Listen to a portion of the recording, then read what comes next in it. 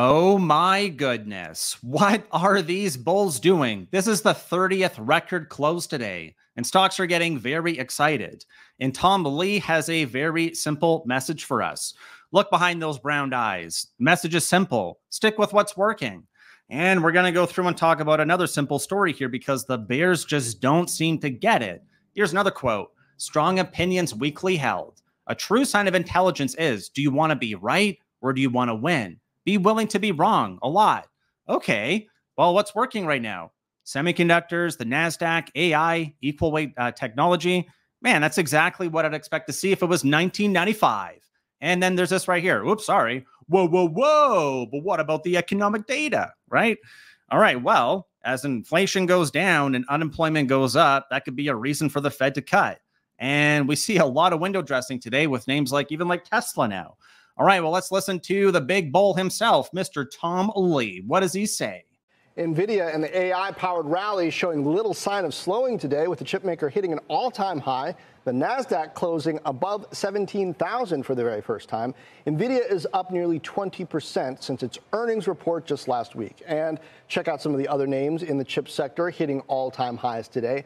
Micron, NXP Semi, Qualcomm, and Texas Instruments. So, should investors count on NVIDIA to keep driving the market higher? Joining us now is FundStrat's head of research and CNBC contributor, Tom Lee. Tom, good to see you. So, you're still bullish heading into June. You say there's too little investor confidence, too much cash on the sidelines, but it seems to be flowing in now. So, how do you invest and not get burned by volatility?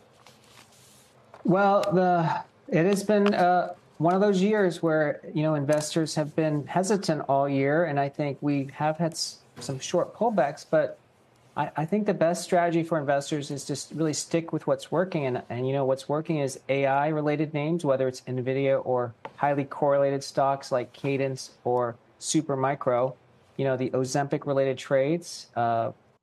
All right, so Tom Lee's not right about everything because small caps have been left all but dead. But anyways, if we go through and pick up the story here, what I want to show you is that this video is not from today. This is actually from 2 weeks ago. It was recorded on May 28th. But the subject of what they talked about today was pretty much NVIDIA, right? Talking about how, hey, can we rely on these things to keep going up? And the NASDAQ got to 17,000. Well, man, it's like a Nike swoosh. It just wants to do it, baby. Let's look here to the NASDAQ. Why? Because now it's at nearly 20,000. So when he did the video about 2-3 weeks ago, we were at 17K. Well, now we're at 19.9. We're on the doorstep of 20,000. Whoa. So what is happening here? What do these eyes know, right? Look at those brown eyes. Whoa. Look at that Tom Lee. So, but I think a lot of bears, and I thought the bears went back into hibernating, but no, they didn't. They're out. They're loud. They're proud. And they're hungry and angry. Why? Pause the video, read the checklist. It's very simple. And again, they would rather be right than to win or make money. Hey, I'm not happy to be wrong, but I'd rather be wrong than to lose money. And right now it's easy going up. Look at these, 1% a day. Woo, I call that a bull market. All right. And with window dressing still fairly strong, and what we just heard from Tom Lee, yeah, we can rely on them. They've gone a lot higher.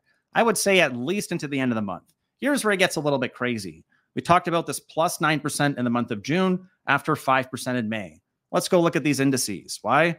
Let's look at SPY. You might be a little bit surprised here. We're nearly halfway through the month. We're just over halfway through the month, and we're up by 3.74%. Times that by 2. What do you get?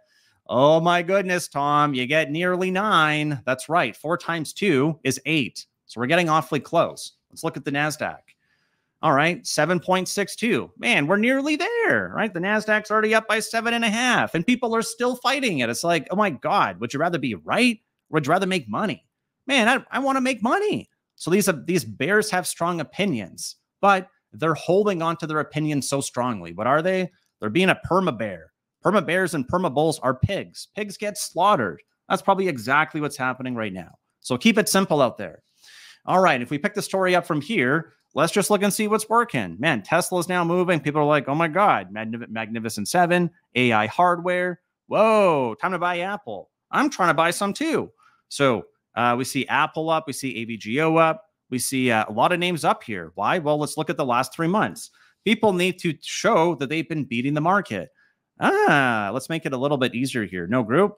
Oh, okay. So biggest companies, good. Everything else, better make sure you're a good stock picker. There's lots of red out there. So what are people doing? Man, sell all this crap, pretend we never owned it, and buy what's been working. That's what fund managers are supposed to do. They're supposed to beat the market.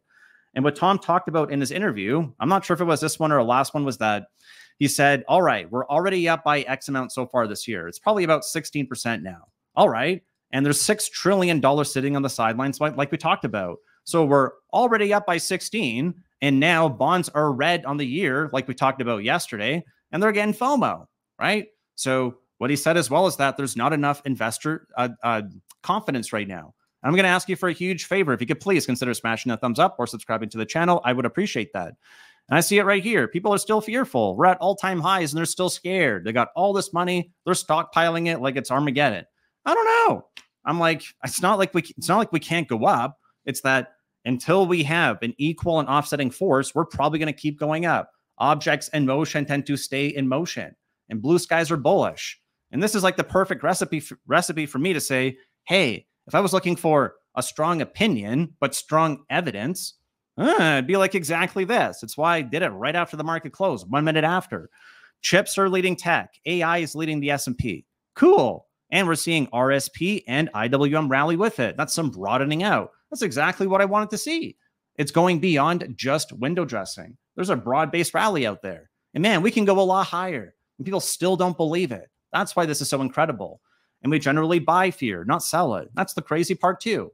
So if we look forward to tomorrow, the bulls will have another test. We're going to be getting inflation out of Europe, and it's expected to go up. What'll be the reaction? I believe. Keyword here being believe.